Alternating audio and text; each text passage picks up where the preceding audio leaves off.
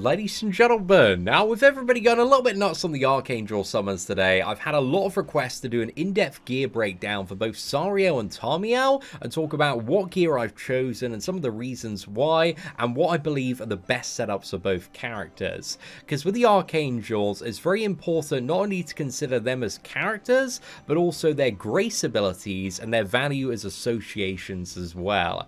And especially Tarmiel moving forward to the 1 Escanor meta has some crazy value, and I'm going to show you some really cool stuff with his grace and association ability. But we are going to start off talking about Sariel, because Sariel, he has the source, he has the numbers, this guy hits like an absolute train, and there is so much burst damage. So in order to fully utilize and kind of lean into that, we've gone for a 4 attack and 2 crit damage build. Again, you can get the crit damage pieces from the PvP coin shop and also the chest that you get on a weekly basis. In terms of the bracelet rolls, I've gone for full attack on the bracelet and also ring. You can actually get slightly more damage if you leave a couple of crit damage rolls as well. So if you're building a gear set and you want to leave a couple of those and aren't bothered about using him for an association, again, a couple of crit damage rolls certainly will not hurt the character, but he already has like quite high base crit damage, so you don't want to go for what is it, too many of those in comparison. And again, like defense stuff, fairly standard, you just want defense on that. And then on the health pieces, just all health there. He's got some really decent base life steal, so again, even for PvE, you don't really need life steal, you just want to like maximize the health there for the most part. But again, fairly straightforward to gear. There are some people that have geared him on the Japanese version with health and also crit damage, but I think for metas moving forward and also general PvE use, like attack crit damage is just so much more enjoyable. So yeah, personally, I am of the belief that the attack set just like massively outweighs the value of the health set, generally speaking, for the character himself. But then also, when you think about his value as an association, his grace is insanely overpowered for any character that has like very high crit chance, because it means whenever that character crits, if you've got them as the associated linked character, those crits ignore 50% of the enemy's crit defense. And that is absolutely huge, man. That is so incredibly powerful, and that's kind of another reason if you're going for kind of like a crit team or strategy where you want like maximum attack on the association. So that's why ideally the longer term plan, even like when you're building the gear set, again, a few crit damage rolls is fine, but in the longer term you want maximum attack, just so you can give maximum attack to the associated character if you do want to use like various crit teams and strategies. Just to quickly cover Sariel's base stats as well, so you know a little bit more about the character. He's got pretty good pierce rate, nice resistance, regeneration rate ain't too much, but that doesn't really matter. Crit chance is very, very high. You got 63% there. His crit damage is bumped up by 20% from my 2 crit damage pieces, but still with cosmetics it's 208, so it's really, really good. Massive chunk of crit damage already. Some alright crit resistance, crit defense is pretty nice, recovery rate ain't too bad, and also 23% life steal, which, especially considering that his damage is absolutely nuts, again, scales up so incredibly nicely. So just to show you how hard my Sariel is hitting, like no association, no team, just on like the training dummy night here. Again, I got Sariel 6/6 when we come to use the ultimate, but the average cleave card is dealing about 124 to 126k damage there. So yeah, the gold cleave is just so much more powerful as well when you bring in like Halloween Gotha. It is pretty ridiculous. The single target card, again, his tornado power strike effect deals even more damage the more resistance the opponent has. So if you got Droll's Commandment, you can really capitalize and take advantage of this. But you can see on the gold card, even without any synergies in play, like you've just got massive, massive healing as well. Like every single one is like almost 200,000 damage, if not a little bit more if you get lucky with the crits, and like almost a 50k heal. And then on the ultimate, almost guaranteed to crit against any opponent that doesn't have like really high crit resistance there. And 6/6 comes close to dealing about 400,000 damage. So yeah, really, really nice. But just to give you a bit of a taste of Sariel, but yeah, Sariel's like pretty straightforward, man. Attack, crit damage, just load up attack on everything that you can, and yeah, easy game, easy life. Now, Tarmiel is quite different. He's a very quirky character to gear up, and again, mainly a control support focused character, but his association is absolutely nuts. So with Tarmiel, you want to go for all 6 defense pieces and have 3 20% defense bonuses, and the most important things to roll are the necklace and earrings to get maximum defense there. So you can see we've almost got like, you know, we got perfect stuff on the earrings, but almost perfect on the necklace. Again, you still need like a good belt, you still need like good ring, good bracelet, everything like that. But defense is really important for this character because all of his core abilities, aside from the drain, scale off defense. So his ultimate inflicts damage equal to 630% of his defense on all enemies, and also restores health of all allies by 30% of the damage dealt. So his ultimate, instead of dealing attack damage, deals defense damage. So again, defense is very, very important for this dude.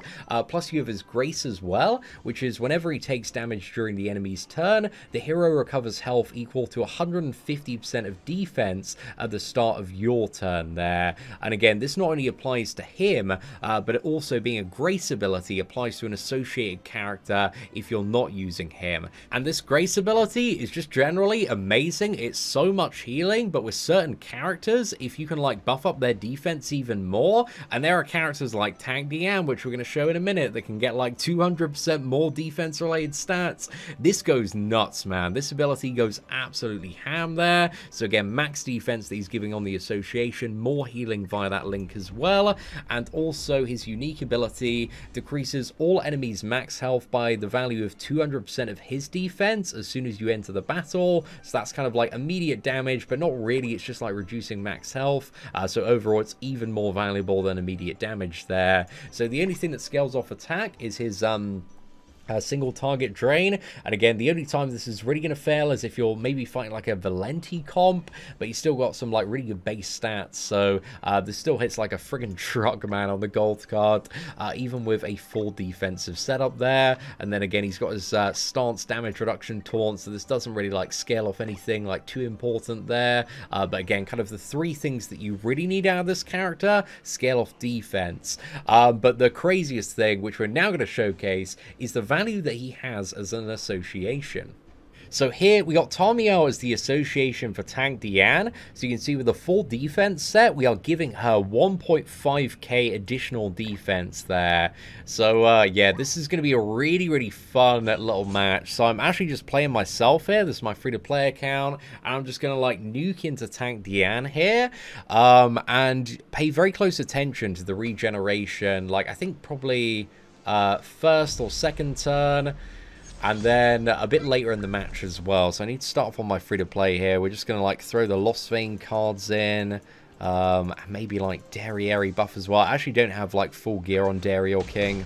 But let's start breaking down that Tank Diane, and again, just like focus on the healing here. So it should be probably about like just over 20,000 regularly, so 24,000 there we healed. But now we've got a really, really cool play. So we go for the merger here, and then if we upgrade Diane, and I think we wait till next turn actually. Yeah, I think that's the right play here. So again, in a usual PvP team, you'd definitely be able to do a little bit more, but let's see if we can get it down a fair chunk.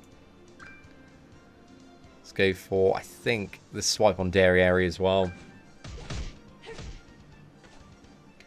So again, we're healing for 150% of Diane's defense at the start of every single turn. However, once we activate this bonus, which is going to give us 200% more defense related stats, the healing goes wild, boys. It goes absolutely crazy. It's like a full heal every single friggin' turn, man. It's like way too good. Chuck off the pumpkin bombs, and also lasts for 3 turns on top of that as well. And Tank Diane, while she may not be so relevant right now, because again, there's lots of Lost Vein, lots of Sariel, as soon as the 1 Escanor comes, man, she's pretty damn nuts. She really is doing some crazy stuff.